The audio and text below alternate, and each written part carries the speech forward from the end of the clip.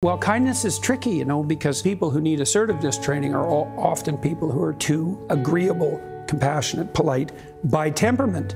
Now, the problem with that is that they let people walk all over them because they don't stand up enough for themselves. And the consequence of that is they get resentful, and then they get bitter, and then they get conniving, and then they'll mob. They'll do anything for everyone else, but they push themselves beyond their limits, and then they won't even recognize the limits because they feel, well, if I'm not doing everything for you, then I'm not a good person. It's like, no, a good person does a little for you.